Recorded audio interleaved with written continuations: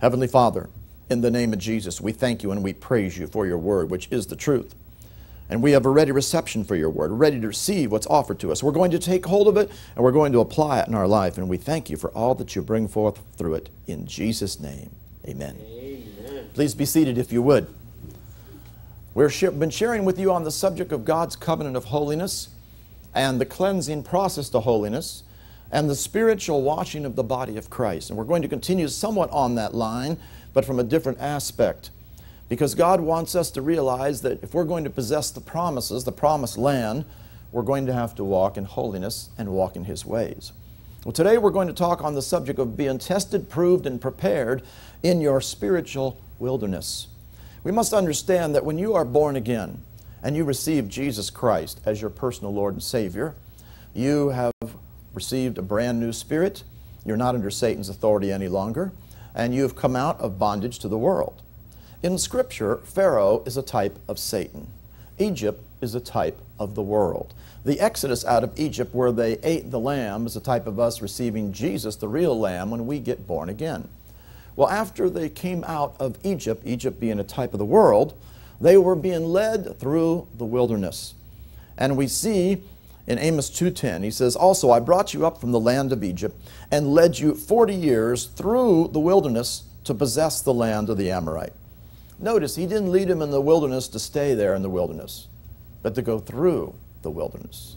There was no way into the promised land except for through the wilderness. You have to go through the wilderness because the wilderness is the place of where there's testing, there are trials, there's going to be a finding out of what really is in you, whether you're going to walk in God's ways or not. And also the enemy is there, of course, to try to bring destruction against you.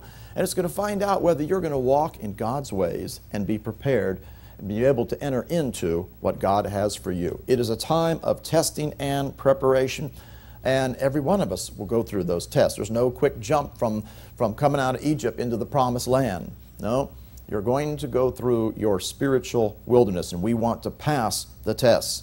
Now, over in 1 Corinthians, in chapter 10, we see something that's very important, beginning here in verse 5. He says, "With many of them God was not well pleased, for they were overthrown in the wilderness." God didn't want them to be overthrown in the wilderness.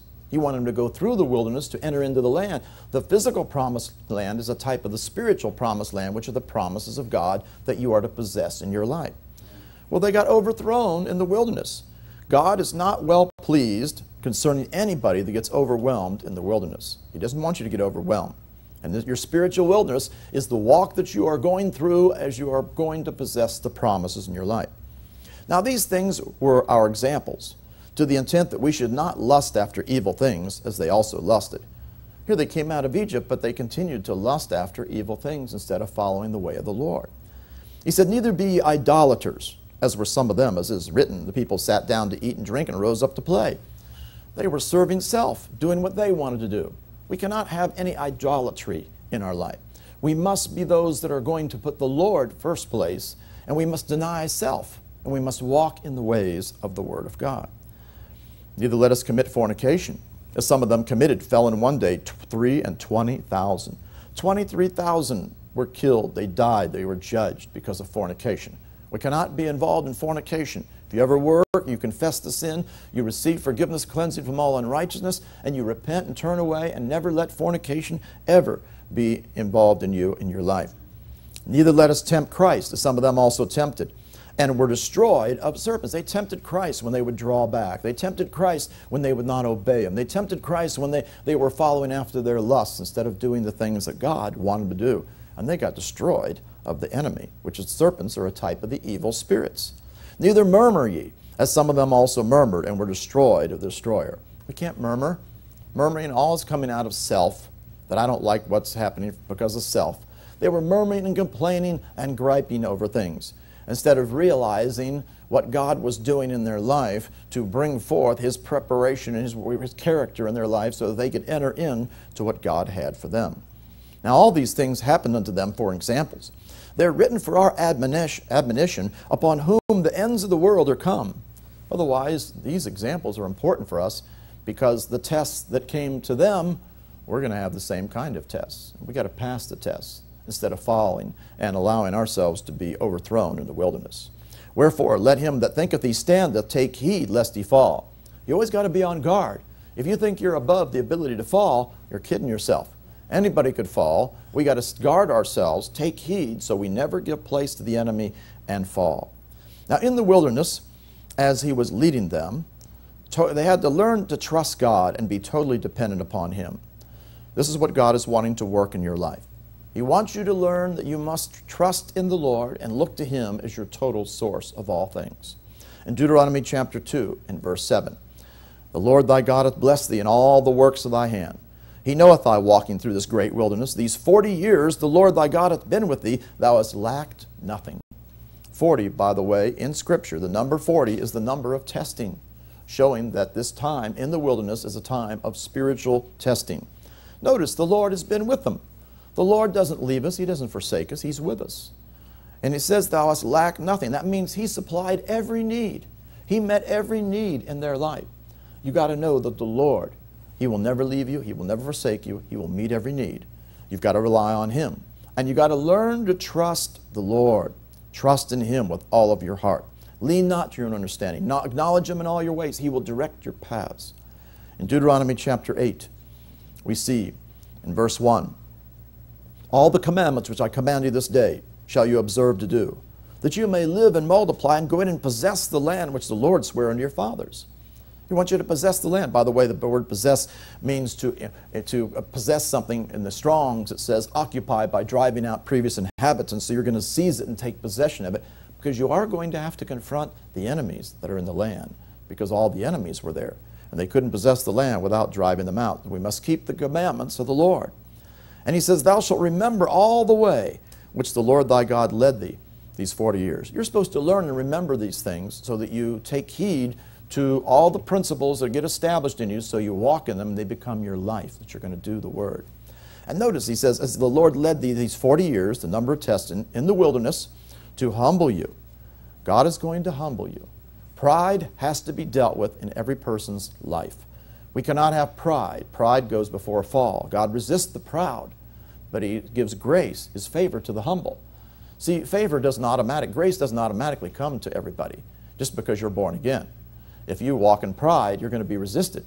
But if you are humble, then you will see God's favor as grace in your life. He not only came to humble them, but also to prove them, to test them, to find out what was in their heart and whether they would keep his commandments or not. God's going to find out what's in your heart by your walk, by what you do. Don't be those kind of Christians, and I've heard them for years, that say, well, God knows what's in my heart, even though they're not walking in line with the Word of God, thinking that they can justify themselves before God. God still knows what's in my heart. I have a good heart for God, even though I'm not doing his Word. No. How does he find out what's in your heart? By what you do. Talk is cheap. You can say whatever you want. It's shown by your fruit. How do we know them? By their fruits. To know what was in thine heart, whether thou wouldest keep his commandments or not. Verse 3. He humbled thee, suffered thee to hunger, fed thee with manna, which thou knewest not, neither did thy fathers know, that he might make thee know that man doth not live by bread only, not just by physical food, but by every word that proceedeth out of the mouth of the Lord doth man live. When you're in the wilderness, the spiritual wilderness, you're learning to understand that you live by the Word of God. You don't just go to the Word of God when I have a need, and like, God, I want you to do such and such for me. No, you live by the Word. This is your life.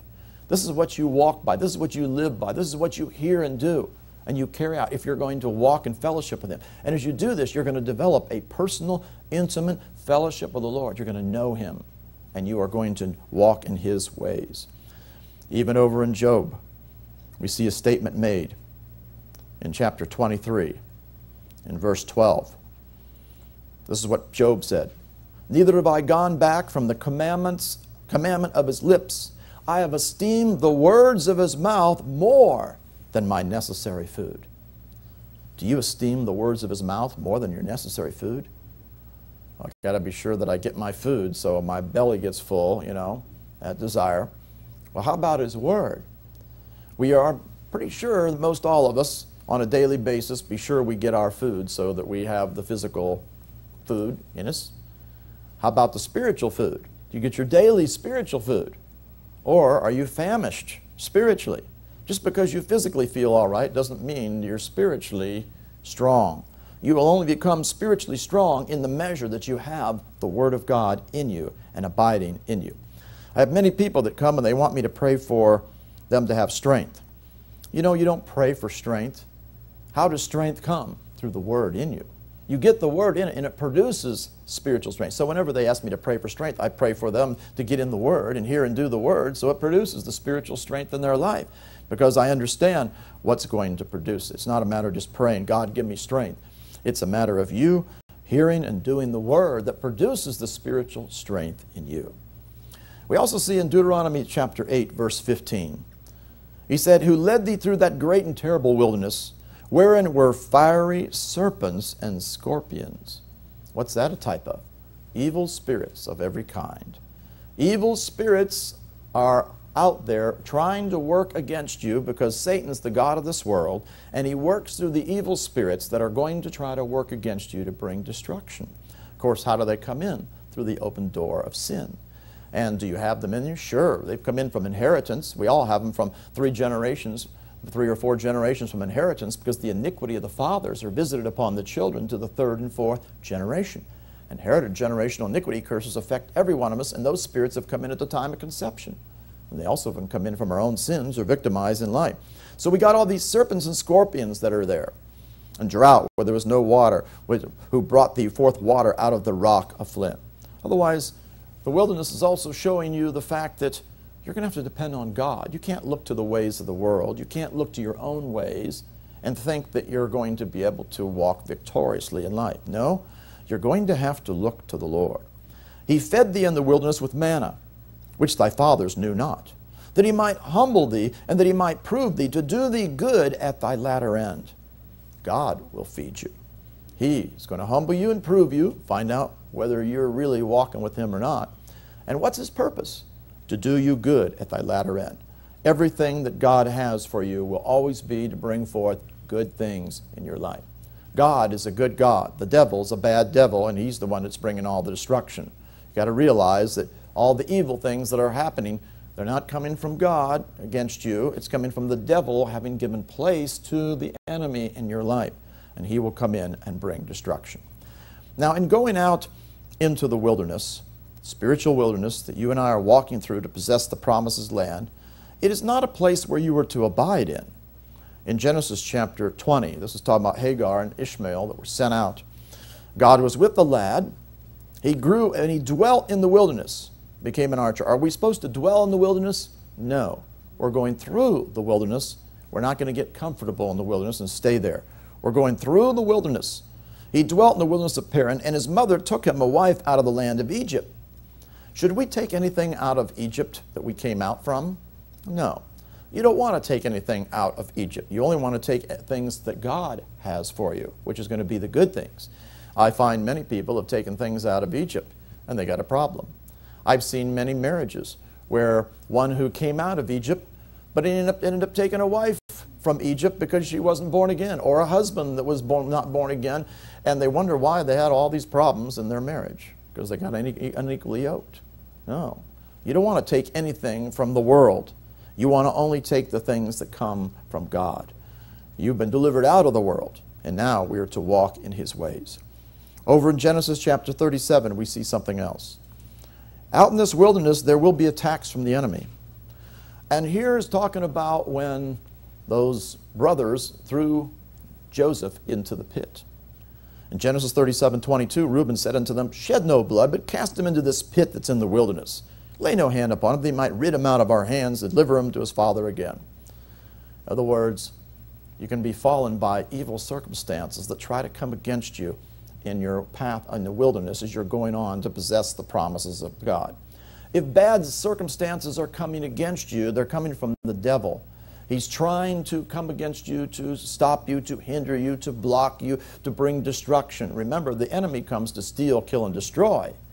Jesus comes that you might have life, and life more abundantly. Now, what will God do? It says, many are the afflictions of the righteous, but the Lord delivers us out of them all. He'll deliver you out of every attack of the enemy. You may have attacks, but you can come out of them. If you'll look to the Lord, He will always show you the way. That's why you got to keep your eyes on the Lord. Don't get moved by circumstances that come your way. You don't have control over people. People can be used of the devil. Loved ones, husband, wife, children, friends, foes, co-workers, all kinds of people out there that can be destructive influences in your life. Well, you have to keep your eyes on Jesus. God will deliver you out of those things, and He will bring you into what He has for you.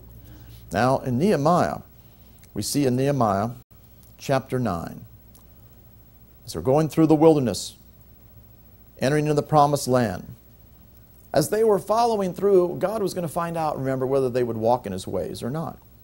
Nehemiah 9:16, they and our fathers dealt proudly. They hardened their necks and hearkened not to thy commandments. Hey, they weren't going to obey. What's going to happen if you don't obey God's word? If you don't hearken unto His commandments, and they hardened their necks against them. They are stubborn, and they were prideful. They were resistant. They refused to obey. They weren't even mindful of the wonders that He did among them. But they hardened their necks in their rebellion, appointed a captain to return to their bondage. Remember how they always wanted to go back to Egypt? We always want to go back to Egypt. That's a Christian that always wants to go back to the ways of the world instead of depending upon God's word. Trying to do it in his own strength and do what he can do himself instead of doing the word of God and following Him. But thou art a God ready to pardon, gracious, merciful, slow to anger, of great kindness, and forsook them not. You know, God's not going to forsake you. You turn away from Him, you can bring destruction upon yourself. But you know, He's always there after you to try to bring you back to the Lord. He does not forsake us. He's gracious. He's merciful, slow to anger, of great kindness. It says He didn't forsake them whatsoever.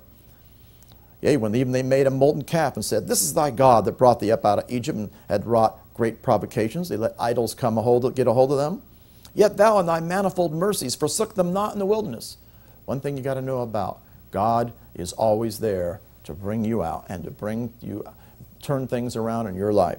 The pillar of the cloud departed not from them by day to lead them in the way, neither the pillar of fire by night to show them light and the way wherein they should go. If you get your eyes off of the Lord for a moment, get your eyes back on Him. He will always show you the way to go. He will lead you in the right paths. And He's always going to point you. He'll show you the light, which is what? The Word. He's always going to direct you back to the Word, to bring the Word unto you, to show you what to do. Thou gavest also thy good Spirit to instruct them, and withheld not thy manna from their mouth, and gavest them water for their thirst.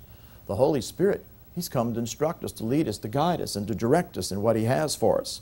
Yet 40 years did thou sustain them in the wilderness, so they lacked nothing. Their clothes waxed not old, and their feet swelled not.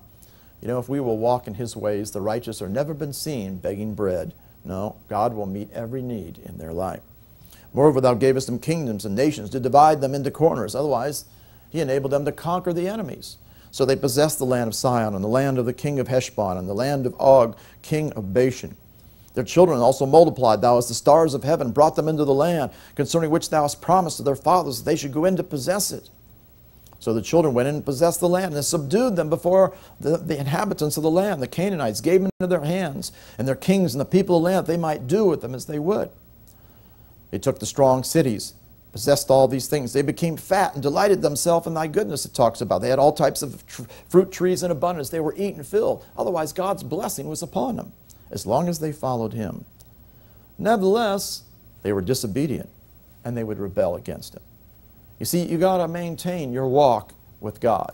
If you turn away and rebel and turn away from His Word, cast thy law behind their backs. What's that mean? They ignored His Word.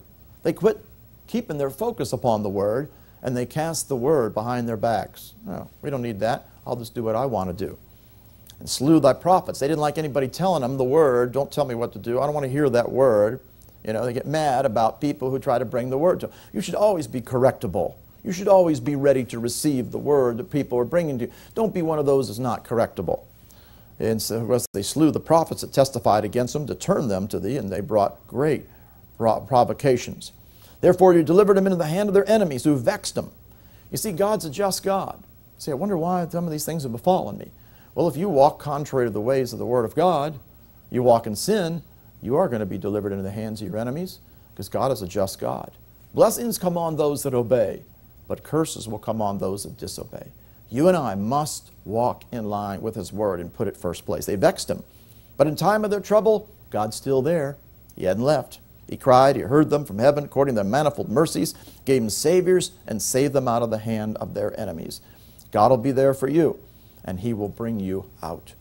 Over in Deuteronomy chapter 32. Deuteronomy chapter 32. As you're walking your walk through the spiritual land, verse 10, it says, he found him in the desert land, in the waste, howling wilderness. He led him about. He instructed him. He kept him as the apple of his eye. Know what God's going to do. He's going to lead you. He's also going to instruct you. He's going to have to show you the right way to go. And he's going to keep you. He's going to keep you, guard you, and protect you if you will walk in his ways. You've got to follow him. As he's leading you, you've got to follow his instruction. And the result will be God will keep you and protect you. As an eagle stirreth up her nest, fluttering over her young, spreadeth abroad her wings, taketh them, beareth them on their wings. God will be there to pick you up. The Lord alone did lead him, and there was no strange God with him. You can't have any other gods, any other idols, anything else as a source. Once you start looking to something else as a source, then you just moved away from God, and you are giving place to him. At the same time, there was a great shaking that would come in the wilderness. In Psalms 29, verse 8, it was his voice. The voice of the Lord shaketh the wilderness. And the Lord shaketh the wilderness of Kadesh. Kadesh means holy. He is shaking the wilderness that is to be a place where the holy ones are to learn his ways, learn his voice, and start to walk in his ways. He's going to shake the wilderness. See, everybody that's come out of Egypt, he's going to shake them in their life to find out whether they're going to listen to him, whether they're going to hear his voice, whether they're going to hearken to his voice, whether they're going to obey him and walk in his ways, or whether they're going to walk contrary. He shakes in the wilderness of Kadesh, the holy place, the place of holiness where he wants you to walk in. We see over in Numbers chapter 32. There were those who didn't listen to God. They made critical mistakes. In Numbers 32, verse 9, they went up into the valley of Eshcol and saw the land. Remember the 12 spies that went out to search out the land? They all saw the land. 10 of them came back with an evil report, didn't they? And 2 came back with a good report. What they do, the majority, is discourage the heart of the children of Israel that they should not go into the land which the Lord had given them. Well, we see a lot of people are discouraging people from entering into the land because they won't follow the way of the Lord. See, if you won't cast out the demons and get into the warfare and start doing what he says, how are you ever going to possess the land when you got to drive the enemies out first before you can go in to possess it? And they would discourage the heart because the enemies are too much. Some people don't want to take on their enemies. They want somebody else to fight their battle for them. Just get somebody to pray for me. People that always are asking somebody to pray for them, pray for them, pray for them, they basically don't want to fight their own battle. There's nothing wrong with getting other people to pray for you, but you better be praying too. They should be in agreement with you as you're engaging in the fight. But a lot of people, they want everybody to pray for them, but they won't pray for themselves. They won't engage in the fight. We find that's the problem in the body of Christ today. The prayer lines are jammed. People are calling prayer lines all over the country. Pray for me for this and pray for me. I always want to know, what are you praying for? Well, I'm calling you to pray for me. Well, how about you praying? How about you entering into the fight and doing the things? Because you're the one that has to work out your own salvation and destroy the enemies in your own life. The Lord's anger was kindled against the same time, and he swears, saying, surely none of the men that came up out of Egypt from 20 years old upward shall see the land which I swear unto Abraham and to Isaac and to Jacob, because they have not wholly followed me. These are the ones that came out of Egypt. He said, why would they not see the land? They've not wholly followed me. What is God expecting? He's expecting you and I to wholly follow the Lord. That means we're going to hear and do his word. We're not going to just do our own thing whatsoever.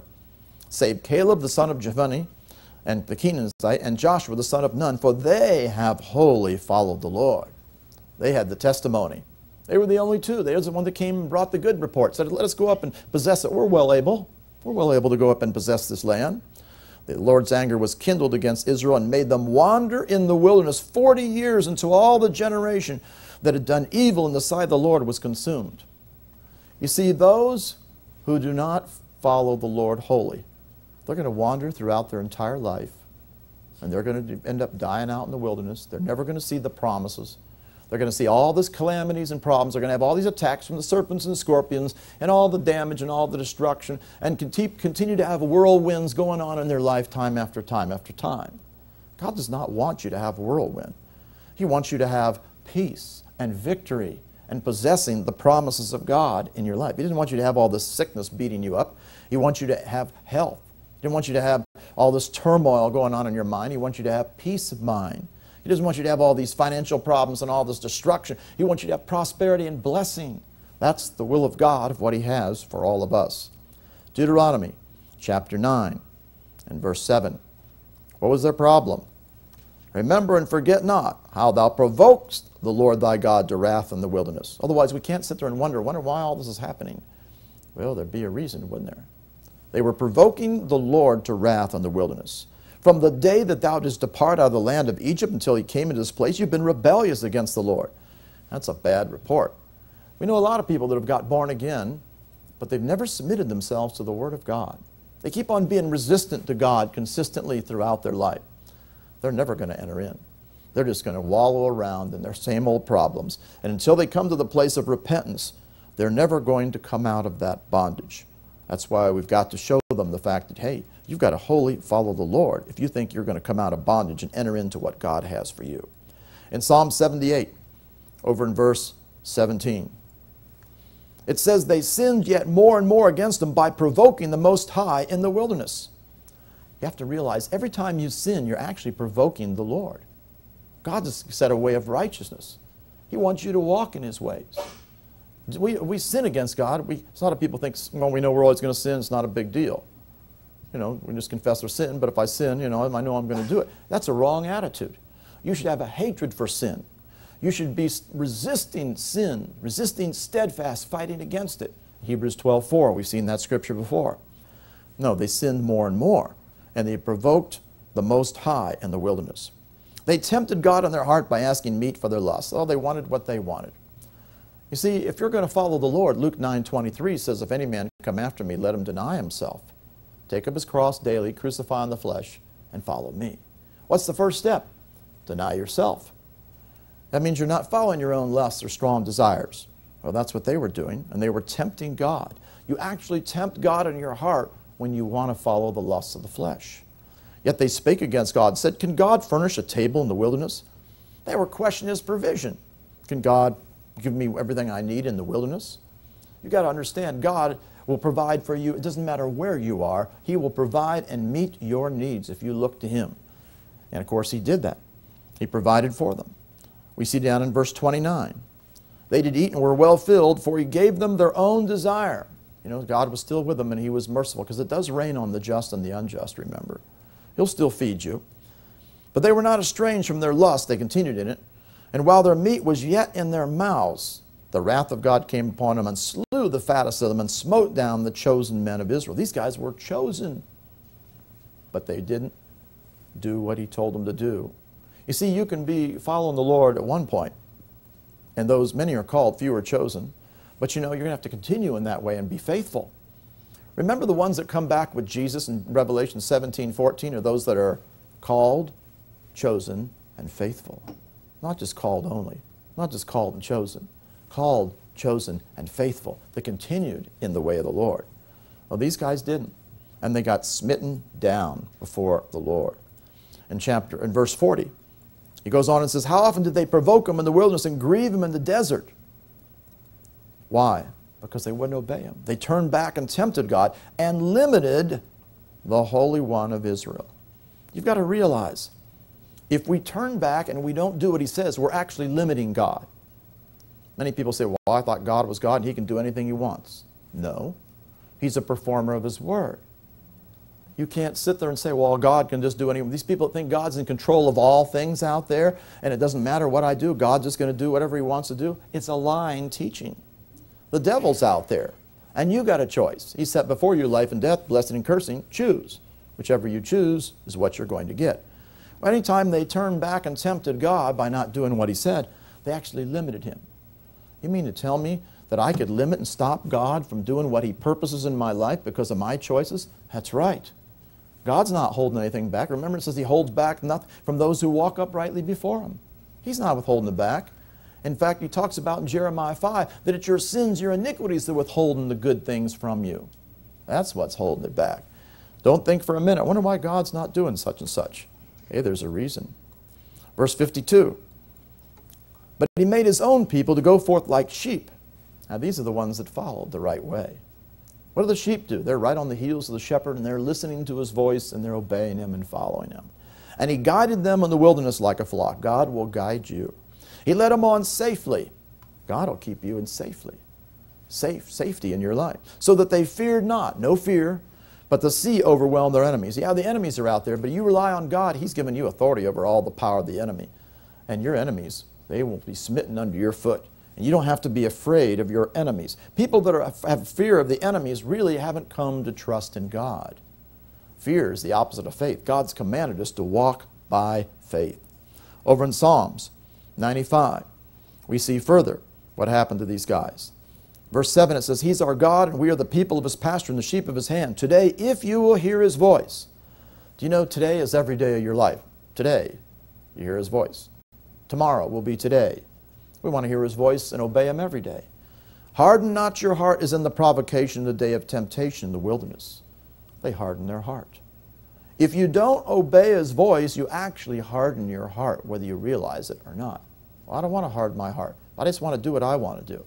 Too bad. You just harden your heart if you don't obey what He wants you to do. We've got to follow His way. When your fathers tempted me, proved me, and saw my work. 40 years long was I grieved with this generation. They never would come to walk in His ways. You know, it's amazing. There's Christians out there that have been just Christians forever, and they still haven't learned to walk in the ways of the Lord. They still keep doing their own thing. They still keep living by the flesh, doing what they want to do. Hey, we all got to come to repentance and turn around. We can't walk our own ways any longer. We got to walk in the ways of the Lord. Today's the first day of the rest of your life.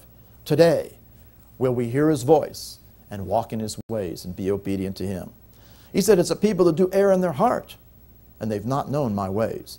You see, if you err in your heart, God's never going to reveal His ways to you. He reveals His ways to those whose heart is right before Him. He'll bring revelation to you. Unto whom I swear in my wrath, they should not enter into my rest. The rest was entering into the promised land, which is you entering into the promises of God in your life. You want to enter into the promised land? We've got to be following His way. We're not going to be able to do it our own way. You got to understand there's 3 types of tests or temptations. One of them is God's testing man. Another is man's testing God. And the other is Satan is testing man. God's test is always to bless him, to find out what's in his heart, and to develop a personal relationship and increase him, instruct him, build him up, strengthen him, increase him in knowledge, understanding, wisdom, so he walks in the ways of the Lord. Satan's test is always to take the word out and destroy you, to steal, kill, and destroy, and bring some kind of destruction. And man's test is when he doesn't obey God and he limits God, shuts him off, hinders him, and actually give place to the devil so the devil can work in their life. We see over in Genesis chapter 22, in verse 1, it came to pass after these things that God did tempt Abraham. Now when it talks about tempting, God does tempt or test or try to prove, it means. A lot of times we think of tempt just in a negative connotation, like being tempted with evil. Well, tempt is a good thing, or testing, when it's God doing it, because it's always, He never does things for evil, it's always for your good. But Satan will come to tempt for evil things. But it's really the same word it's talking about. So God did tempt or test or try Abraham. He said to him, Abraham, and he said, Behold, here am I. He said, Take now thy son, thine only son Isaac, whom thou lovest, get thee into the land of Moriah, and offer him there for a burnt offering upon one of the mountains which I'll tell thee of. This is his only son, the son of promise, that he promised the seed was going to bring all this blessings through him, and all the nations of the earth are going to be blessed. He already had this promise given unto him. And now God is telling him to go up and offer him as a sacrifice on this thing. You know what? You got to learn to trust God and obey what He told him to do. So he did. He obeyed. And he goes on, and we see in verse 5, he said to the young man, Abide ye here with the ass. I and the lad will go yonder and worship and come again to you. That's confidence. Hey, I'm going to go sacrifice him, but he's coming back with me. Otherwise, essentially, he's going to raise him from the dead because I already got a promise from God. What God says is going to come to pass. He's going to be blessed, in not just in me, but in Isaac and through his seed. It's going to happen. Well, God's going to find out whether you're going to obey him in whatever area it is. Well, so he takes him up there. He puts him up there, takes the fire, the hand, the knife, and the wood, and all of them up there. And even Isaac says, where's the lamb for a burnt offering? And God said prophetically, my son, God will provide himself a lamb for a burnt offering. So they both of them together. Came to the place. Abraham builds the altar, puts the wood in order, binds Isaac his son, lays him on the wood, altar upon the wood. He stretched forth his hand. He took the knife to slay his son, to do what God said. And the angel of the Lord calls out of heaven and says, Abraham, Abraham. And he says, here I am. He said, lay not thine hand upon the lad, neither do anything unto him, for now I know that thou fearest God. God finds out whether you fear him in the measure that you obey him. If you will obey him, he knows you have the fear of God. You can't say, well, I have the fear of God before me, and then go and be disobedient. Now I know that you fear God. See, and you haven't even has not withheld thy son, thine only son, from me. And of course, he provided the ram, which was, of course, pointing towards Jesus was going to be the lamb who was going to be provided for us to take away the sin of the world. And then he called out the second time, and he said, by myself have I sworn, saith the Lord, for because thou hast done this thing, and hast not withheld thy son, thine only son, in blessing I'll bless thee. What's the purpose of God and everything he tells you to do? It's always to bless you. To bless you and multiply, and I'll multiply thy seed as the stars of the heaven, the sand which is upon the seashore, and thy seed shall possess the gate of his enemies. God's tests are always to do you good, to bring blessing. At the same time, he's going to find out what's in your heart. He's going to find out whether you really have the fear of God before him or not. And we saw that one in Psalms about, there's several places we'll be looking at later, not this morning, but later, in Psalm 78, over here in verse 41, which we saw, but just to bring it to your attention again. When man tests God, he limits the Holy One of Israel. When you test him, it's essentially you shut him down from working. God is not going to be able to work if we don't allow him to work in our life. He can't just do whatever he wants to do. So many people think, well, I wonder why God hasn't done this. There's a reason. He doesn't hold anything back. A lot of times it's a lack of knowledge, a lack of knowing what to do.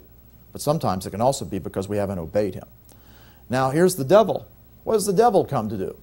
This is one of the things he does. Luke 8:12, those by the wayside are they that hear, then cometh the devil and taketh away the word out of their hearts, lest they should believe and be saved. When the word is heard, it gets in your heart immediately, and the devil comes to try to take the word out. How can he take the word out if you don't do it?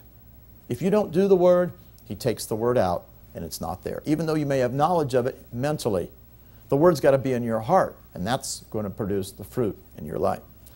So the devil is coming, and he's coming to bring destruction. He comes to steal, kill, and destroy. Well, we saw in Psalms 95, but we come down here in Hebrews chapter 3, we even see more that is spoken here. Hebrews chapter 3, in verse 7, he says, wherefore as the Holy Ghost saith today, if you'll hear his voice, harden not your hearts as in the provocation of the day of temptation in the wilderness.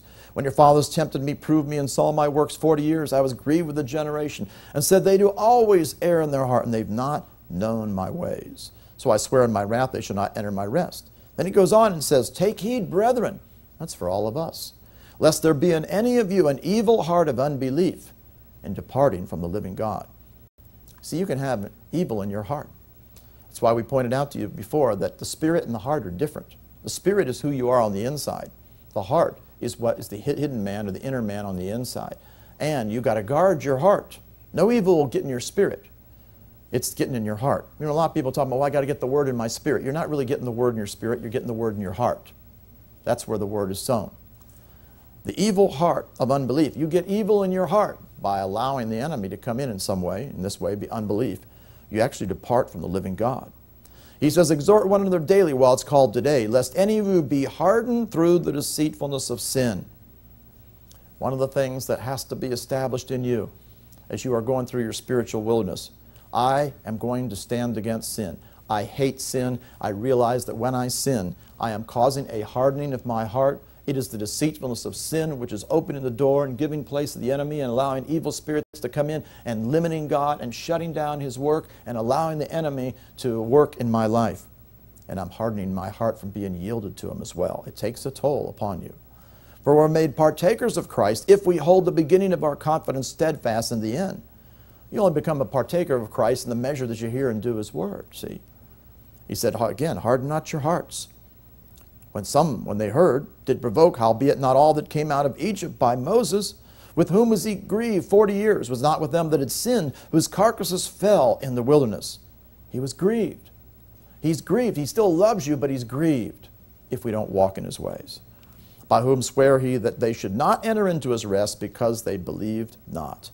We see that they could not enter in because of unbelief. Unbelief. Anytime you don't do God's word, you're essentially in unbelief because you haven't believed Him and carried it out in our life. And so they could not enter in. You got to understand that the revelation, the wilderness is a revelation of God's dealings in your life to find out whether you're going to walk in His ways. And it's also a revelation of Satan's workings against you to try to bring destruction. And it also finds out who you're going to respond to and who you're going to obey and who you're going to resist. We find out our response of whether we're going to walk in His ways or not.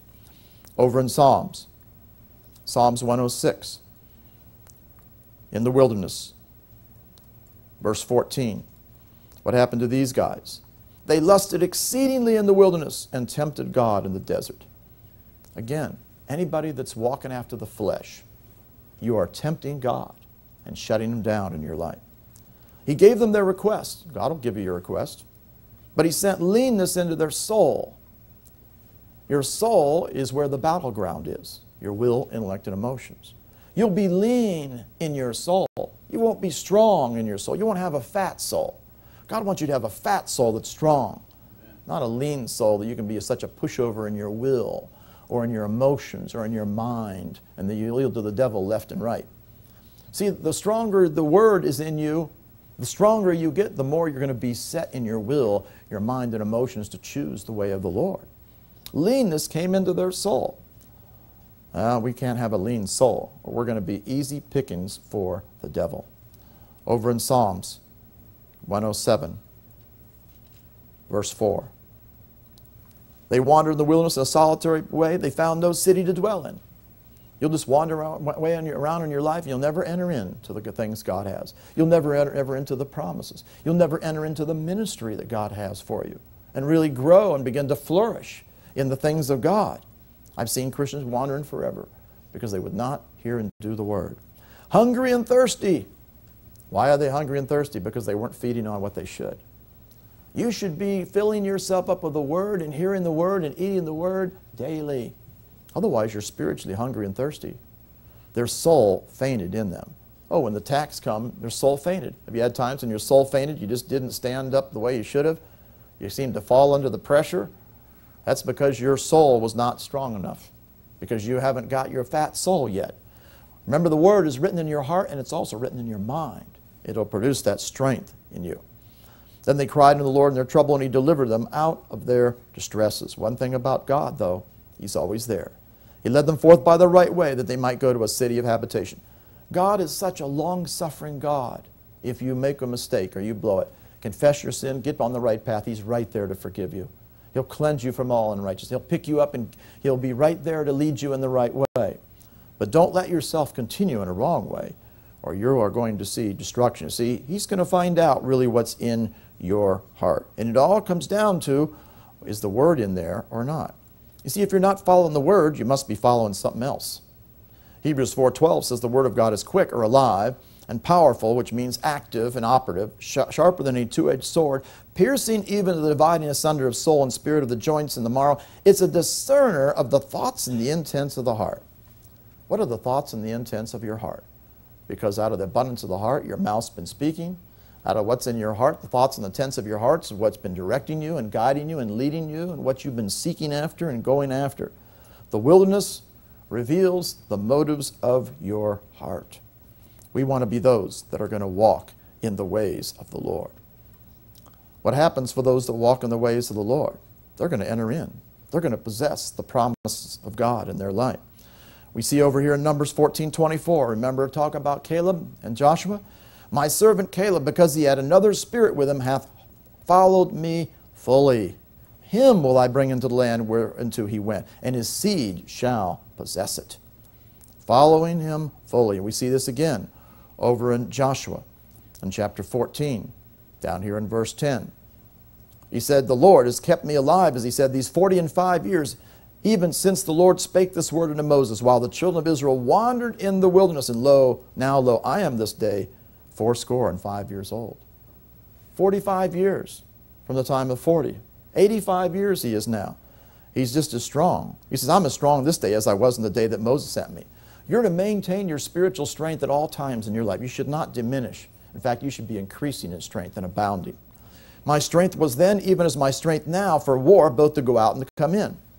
You got to understand, he was raised up to be a warrior, and you're going to stay being a warrior throughout your life. If you think you're just going to fight for a while and then retire to the sidelines and not have to fight anymore, you're kidding yourself. You're going to be fighting. You're going to be in a warfare. If you're not helping getting things out of you, you're going to be helping getting things out of someone else. You're going to be engaged in a warfare, and you're going to have to be ready to deal with all the enemies that would try to come against you. He goes on and says, now therefore give me this mountain whereof the Lord spake on that day. For thou heardest in that day how the Anakims were there, and the cities were great and fenced. If so be the Lord be with me, then I shall be able to drive them out. When you're right with God and you're following him fully, God's with you. And you will be able to drive out your enemies. He blessed him and gave him Hebron for an inheritance. And he got the inheritance. Why? Because he wholly followed the Lord God of Israel. What is God doing? He is doing a work in you to bring you to the place of wholly following the Lord. That means all areas of sin have to be dealt with. All the things of the world have to be put away. All the things of the flesh have to be destroyed, put them all to death, and we are going to crucify that flesh daily and walk in his ways. Isaiah 40 verse 3, speaking of John the Baptist, prophetically it was about, the voice of him that crieth in the wilderness, prepare ye the way of the Lord, make straight in the desert a highway for our God. God is wanting to come and manifest himself. What did they have to do? They had to make a straight way in the desert for the Lord to come. Well, what is that way? What's the straight way that he has for us? We see in Isaiah 35:1, he said, the desert and the solitary place shall be glad for them. The desert shall rejoice and the blossom as the rose. Otherwise, this desert, parched area is going to start blossoming. It's going to start being fruitful. It shall blossom abundantly and rejoice even with joy and singing. Otherwise, God's glory is going to manifest and great things are going to happen. Strengthen you the weak hands. You got to get strong. You think you're going to be weak and you're going to enter in to what God has? No, it takes spiritual strength. Confirm the feeble knees. They're to be strengthened. Say to them of a fearful heart, be strong, fear not. Behold, your God will come with vengeance, even God with a recompense. He will come and save you. Who's your source? God.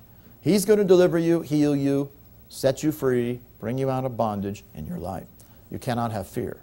You have fear, you're going to go into bondage. Remember what happened to Job? The thing that he feared came unto him. The thing that he greatly feared came upon him. Fear not, or you're an open door for the enemy.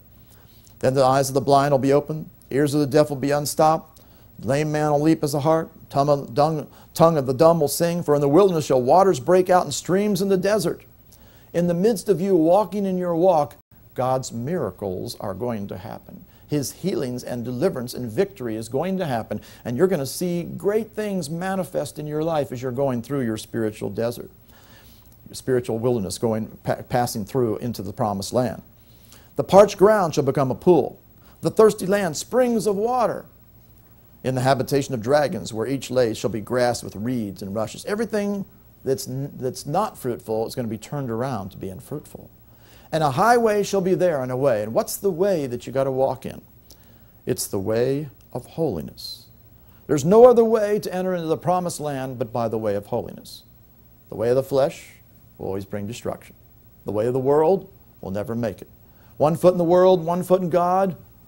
1 foot in the flesh, 1 foot in the way of the Spirit, that produces lukewarmness. You'll never enter in. The way of holiness is the way in order to enter into what God has. The unclean shall not pass over. Anything that's unclean has got to be eliminated out of our life. You're not going to pass in with uncleanness into the promised land.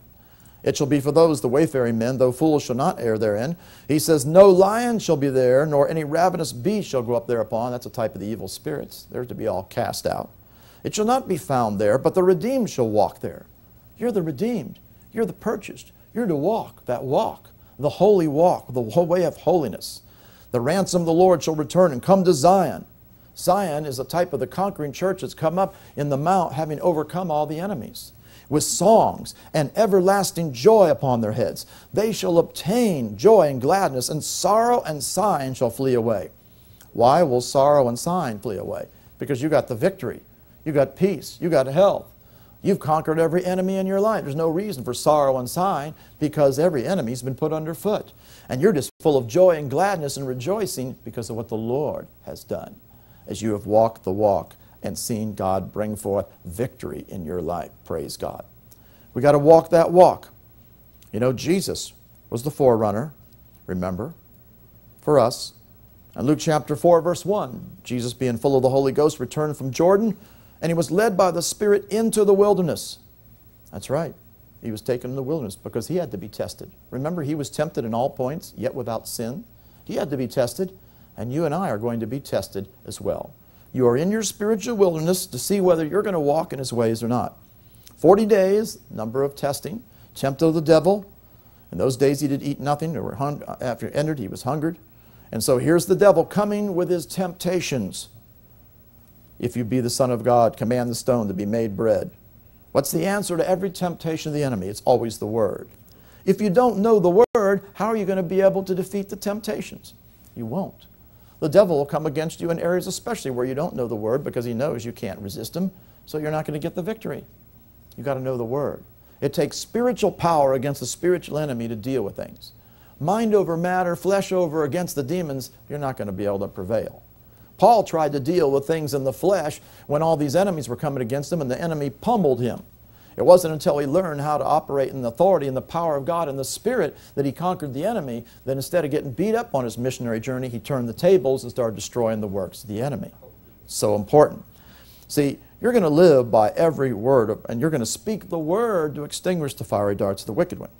He takes them up, shows them all the kingdoms of the world, and then, of course, tells them all these things will be for you. And he says, just fall down and worship me, all be thine. What's the answer? Thou shalt worship the Lord thy God, and him only shalt thou serve. It's written. You got to know the word to deal with all these temptations. The same thing happened the next time. Tried to get him to cast himself down, to prove such that he was who he was. And the devil even knows Scripture. He'll give his angels charge over you to keep thee. In their hands will bear thee up, lest any time they dash the foot against a stone. The devil can even try to twist Scripture to deceive you. That's why you got to know the word so you aren't deceived. He said, it's written, thou shalt not tempt the Lord thy God. And when he came and he came back, the devil ended all the temptation. He departed from him for a season. Notice, if you think, oh, I got rid of the temptations, now it's going to be smooth sailing. No, it just said for a season. As long as you're in this world, you will be tempted. The devil will try to find your weak areas. He'll try to set you up any way possible. You always got to be on guard. That's why it says watch and pray so you don't enter into the temptation. You've got to always be on guard so you don't give place to the enemy. And notice he returned in the power of the Spirit unto Galilee. You want to have the power of the Spirit? It's going to be in the measure that you've conquered the temptations. If you didn't conquer the temptations, how are you going to have the power of God manifest? No, instead you're going to be weak. He returned in the power of the Spirit because he had conquered the temptations, and he also, of course, had been fasting, and here the Spirit of God and the Word of God and all the works of God. He passed all the tests of the temptations, and the power of God was working in him, because that's how you're going to destroy the enemies. As you overcome all the temptations with the power of God through the Word that we're to live by, you know, we're to live by the power of God. That's why you need to read that book about how we need to live by the power of God. A very important message. You're going to get full of the power of God, and you're going to manifest the power of God in your life. Praise God. In Ezekiel, go back over in the Old Testament, we see in the wilderness, Ezekiel chapter 34, he says over here in verse 25, I will make them a covenant of peace. God's got a covenant of peace. And will cause the evil beast to cease out of the land. That's all the devils are to be eliminated out of you. They shall dwell safely in the wilderness, and sleep in the woods. You are going to be safe as you are going towards the promised land. Now, if you let these devils continue to stay in you and you don't deal with them, you're going to be out there in the wilderness, and you're going to be out there where the enemy can work. Remember the man from Gadara who had all of these evil spirits in him, the legion of demons? Notice what it says. For he had commanded the unclean spirit to come out of him, for oftentimes it had caught him, and he was kept bound with chains and in fetters, and he brake the bands, and was driven of the devil into the wilderness. Hey, we're abiding in the wilderness if we're letting these evil spirits stay in us. That's why we got to cast out all the demons. You cast all the demons, you're actually getting the enemies out of you. Remember, the serpents and scorpions are in the wilderness, and we got to clean house and drive them out. So as you're bound by the enemy, the devil's driven you out on the wilderness instead of going in to possess the promises of God in your life. And what did it do? It tormented the guy. He was tormented. We don't want to be tormented. If you're tormented in any area, physically, mentally, emotionally, financially, socially, whatever it might be, that's a work of the devil. We cannot allow that. We got to cast these devils out and get free. That's why you got to get involved in deliverance.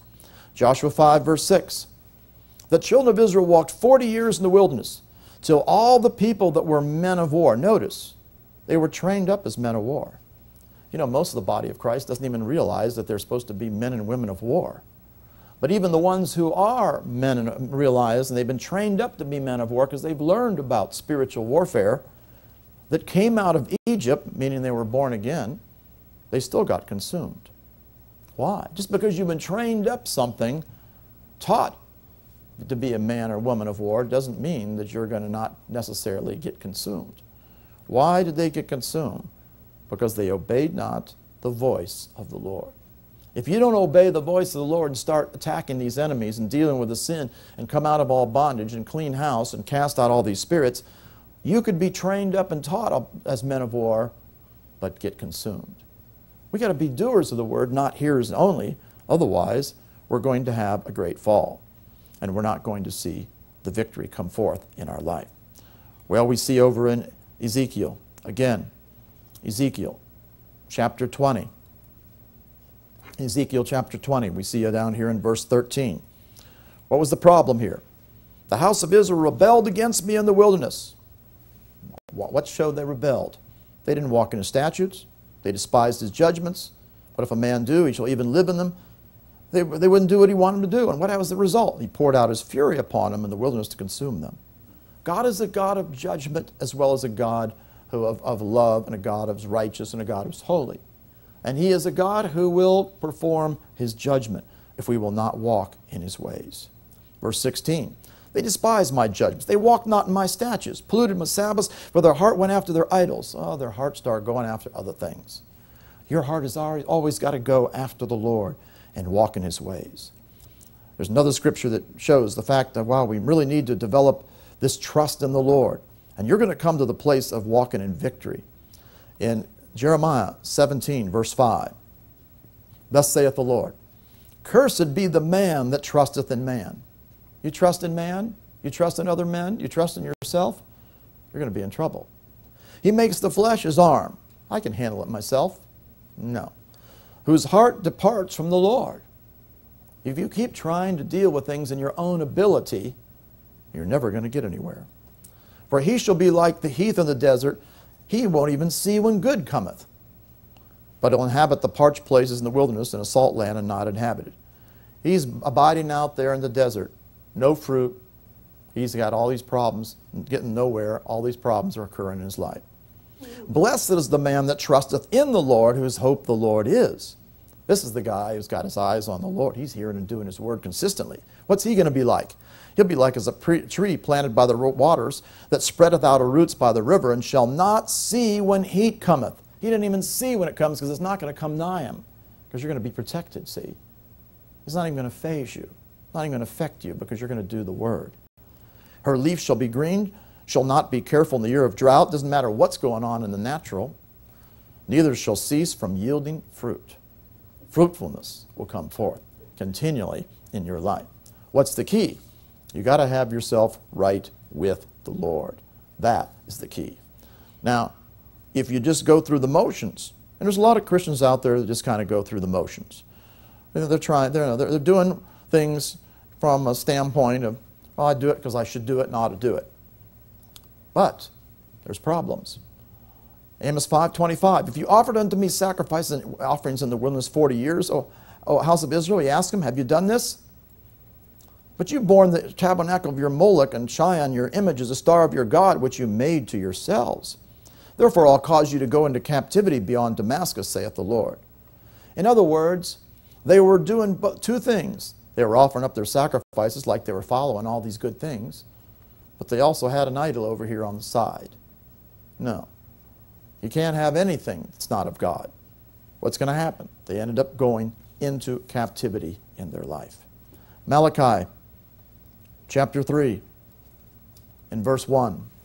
He says, behold, I will send my messenger. Who's that? That's Jesus for us today.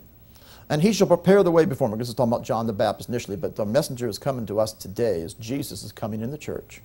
And the Lord whom you seek shall suddenly come to his temple. Not for his temple, to his temple. Who's the temple? You and I are. The Lord's coming to the temple. Even the messenger of the covenant whom you delight in. Behold, he'll come, saith the Lord of hosts. What's he coming to do? He's coming to purge us, refine us, find out if we're going to be right with him. Who may abide the day of his coming? Who shall stand when he appeareth? He's like a refiner's fire that's going to try you and test you, and like the fuller's soap. For you who were on Wednesday, we talked about the fuller's field and how you got to go down to the fuller's field to be washed and cleansed of every evil. And when you're in the fuller's field, the enemy will not be able to come against you successfully. The Lord will fight for you and smite your enemies to clean you up. He's going to clean you up and he's going to test you and he's going to bring you to the place of walking in the way of the Lord. He goes on and says, he shall sit as a refiner and a purifier of silver, and he'll purify the sons of Levi, that's the priests, which is you and me today. And he'll purge them as gold and silver, that they may offer unto the Lord an offering in righteousness. What are we to be? We're to be an offering to the Lord in righteousness, because we do righteousness. He's going to refine you, he's going to purify you, he's going to purge you. If you will not allow the purging, refining, and purifying process to come forth, are you ever going to be an offering of righteousness? No. Instead, you'll be wallowing out there in the wilderness, wondering why things aren't working in my life. Well, I thought God was supposed to do this. I thought God was in control of all things. I'm just waiting on the Lord to do such and such. That's what I hear people saying all the time. And I'm wondering, what are you doing of the Word of God to release Him and to put Him in operation? What am I doing? You're to be doing the Word that puts Him in operation, see? Isaiah 43:18. Remember ye not the former things, neither consider the things of old. Have you had a lot of destructive things? Don't get your focus on them. Get your focus on the Lord. He goes on and says, behold, I'll do a new thing. Now it shall spring forth, shall you not know it? I will even make a way in the wilderness and the rivers in the desert. Maybe you've had a lot of destruction. Today's the first day of the rest of your life. He'll make a new way. He'll make a way where there seems no way. He'll make a way. It's the way of the Spirit, the way of blessing, the way of victory, the way of peace, the way of health. He'll show you the way to walk in, and He'll say, walk in that way. And He's going to bring forth great things. Rivers in the desert are going to manifest in your life, and you are going to see God do great things. We even see down in chapter 51 and verse 1, He says, hearken to me, ye that follow after righteousness, ye that seek the Lord. That's our job. Look unto the rock whence you're hewn, and to the hole of the pit whence you are digged. Look unto Abraham your father, and to Sarah that bare you, for I called him alone, and blessed him, and increaseth him. He said, for the Lord shall comfort Zion, He shall comfort all her waste places. He will make her wilderness like Eden, like the Garden of Eden. There wasn't any evil going on there. It was nothing but fruit and good things. Her desert like the garden of the Lord. You're to become the garden of the Lord. You're to be full of all these fruits of righteousness and all the blessings of God coming on you and overtaking you. Joy and gladness will be found there. Thanksgiving and the voice of melody. That's what God wants. In fact, when you walk in the way of the Lord and you pass His tests, you won't even stumble. In Isaiah 63:12, it says, He led them by the right hand of Moses with His glorious arm, dividing the water before them to make Himself an everlasting name. that led them through the deep as a horse in the wilderness, that they should not stumble. God doesn't want you to stumble. We're not to stumble. We're to walk the straight and narrow way, and we're to walk on the highway of victory. And He's going to bring that to pass. Hallelujah. You are to be a fruitful field. We see another scripture in Isaiah in chapter 32, where it says what's going to happen for those who pass the test and those who are going to be not passing the test. He says in verse 15, until the Spirit be poured upon us from on high, and the wilderness be a fruitful field, and the fruitful field be counted for a forest. Then judgment shall dwell in the wilderness, and righteousness remain in the fruitful field. You know, we talked about in 1 Peter 4:17 that the time has come that judgment must come to the house of God, which is the church. And it's coming to us first. Well, what's going to happen? There's going to be a fruitful field that's going to come for those who are walking in the way of righteousness. Judgment's going to come for those that are dwelling in the wilderness. They're going to be in trouble. Remember, we're not dwelling in the wilderness. We're going through the wilderness, showing the fact that we're passing the tests. We're developing the character of the Lord. We're walking in His ways. We have a heart that's right before Him. We're hearing and doing His word. We're flourishing. We're seeing all this fruit and all this blessing come forth in our life. Righteousness will remain in the fruitful field. The work of righteousness, as you're doing righteousness, shall be peace. You're going to have peace. And the effect of righteousness, the effect of that work will be quietness and assurance forever. That's for a long time. And my people shall dwell in peaceable habitation, and in sure dwellings, and in quiet resting places. That is what God has for you and for me. That is what He's bringing us through as we pass the test. In Ezekiel chapter 37, we see something very important. In verse 3, He said unto me, Son of man, can these bones live? Here's the bones out there in the wilderness, the dry bones. And I answered, Lord God, Thou knowest. He said to me, Prophesy upon these bones, and say unto them, O you dry bones, hear the word of the Lord. The dry bones are all of us. What's the answer? Hear the word of the Lord. You got to hear the word of God if you're going to come out of being a dry bone. If you're going to be one that's thirsty and hungry and a lean soul, and out there in the way of bondage, and being up there on the wilderness with all the serpents and scorpions beating you up left and right and hindering you. Hear the word of the Lord. You got to hear God's word. Thus saith the Lord God in these bones, Behold, I'll cause breath, that's spirit, to enter into you, and you'll live. What happens? God's word is spirit and life. John 6:63. When God's word comes into you, it not only brings life, but it brings spirit into you. And you're going to walk in the Spirit by the word of God. And His word coming into you is going to do a great work. And he goes on here, as we see. He's talking about how this bones. He said He's going to bring the flesh upon you, cover you with skin, put breath in you, you'll live, you'll know that I am the Lord your God. So I prophesied as I was commanded. I prophesied, and there was a noise.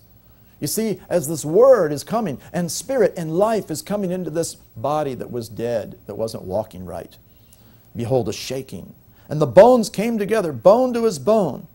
This is what God is doing. He's shaking everything that can be shaken in these last days. And He is bringing forth and raising up a body of believers who are going to be the army of the Lord. Bone to bone, the body of Christ is coming together. When beheld, the sinews and the flesh came upon it, and the skin covered them above. There was no breath in them. He said, Prophesy unto the wind, prophesy. Come from the four winds, O breath, breathe upon these slain that they may live.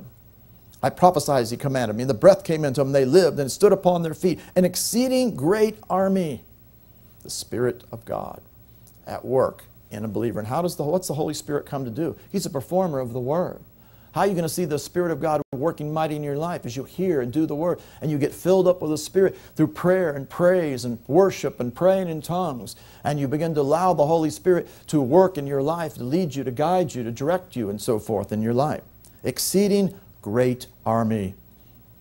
And he says, these bones are the whole house of Israel. Behold, they say, our bones are dried, our hope is lost, we're cut off for our parts.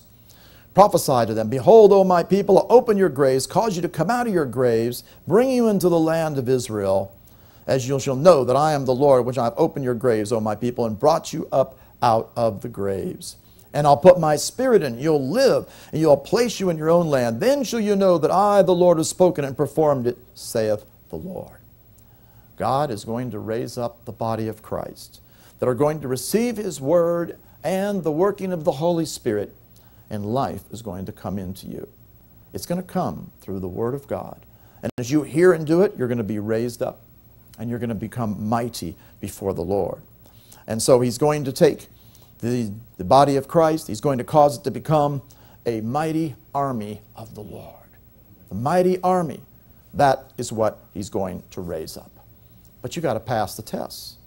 The wilderness purpose is to come, remember, to humble you, to find out what's in your heart, to find out whether you're going to walk in the fear of the Lord, to find out whether you're going to be obedient to His Word, do His law or not, to teach you how to confront the enemy and conquer the enemy in your life, to teach you how to live by the Word. We live by the Word of God in everything we do. To find out what's in your heart, what kind of motives, what kind of intentions do you have, where is really your heart with you, and to prepare you for the ministry of the Lord and raise you up to be a mighty army for the Lord. And you're going to conquer all your enemies. You're going to put every one of them underfoot. You're going to see the wilderness is going to be like a fruitful field, because you're walking in righteousness. You're going to see that the wilderness is now going to become like the Garden of Eden, and you'll get to the place where the enemy, whatever comes at you, heat comes, it doesn't even faze you, because you have the blessings of God. The rivers are working. The fruitfulness is coming forth. You are strong in the Lord. You are mighty. You do not have any fear. You're possessing the promises of God because you have passed the tests. How are you going to pass the tests? It all depends upon what you do with the Word of God. God is testing you, proving you, and preparing you in your spiritual wilderness as you're heading towards possessing the promised land. What are you going to do with His Word? And what are you going to do with everything that He tells us to do? If you will follow what He says and obey Him, you will see His results come forth in your life. Say this with me. Heavenly Father, in the name of Jesus, I thank You and praise You that I am born again. I've come out of Satan's authority, out of Pharaoh's domination. I'm no longer of the world. I've come out of Egypt. I am now going through the spiritual wilderness to enter into the promises of God, the promised land. I thank You that You are leading me through the wilderness, not to abide in it, but to go through it, to possess the land. It is a time of testing and preparation. I will pass the tests. I thank You that You're humbling me, and You're finding out what's in my heart, and whether I'll walk in line with Your Word. I make my decision. I am walking in line with the Word. I'm going to live by the Word of God. And I'm going to conquer all the serpents and scorpions. Every devil will be cast out and be put underfoot.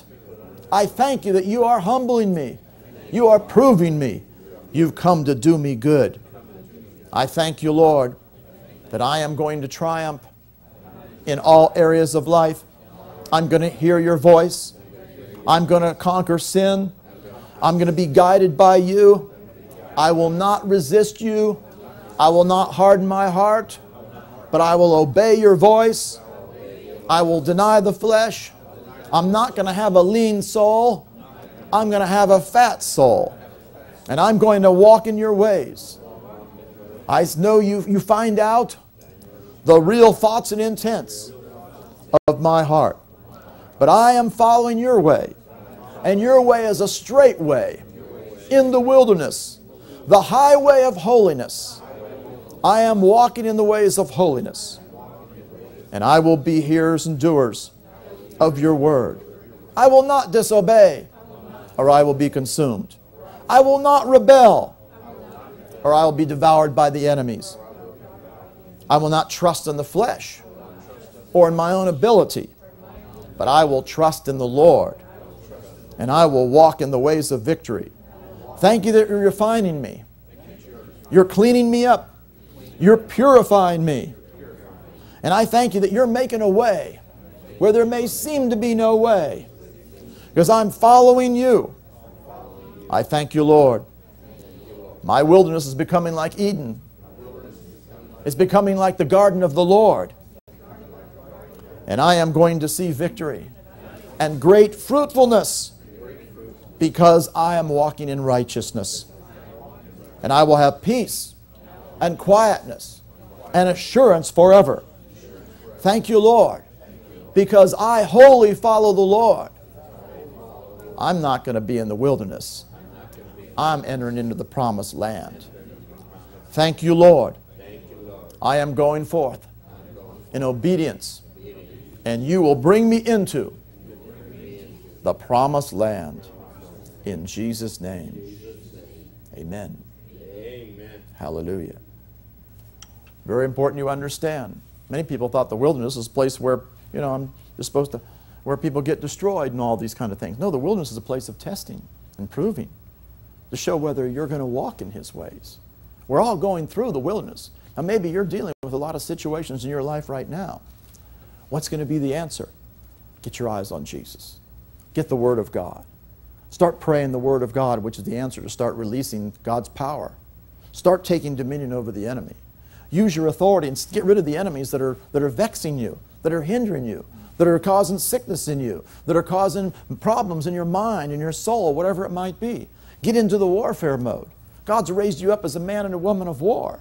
And He wants you to get in there and start fighting that fight. Don't be one of those that knows you're a man of war, but you get consumed because you don't obey Him.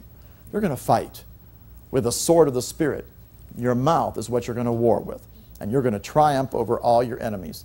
And God is going to bring the victory if you wholly follow the Lord your God. Be a doer, and you'll see God bring great things in your life. Hallelujah. Father, we thank you and praise you for all you brought forth. We will be hearers and doers of your word, and we're going through the spiritual wilderness to enter the promised land, and we shall possess all of our promises. And thank you, Lord. There'll be much fruit because we hear and do your word. In Jesus' name, amen.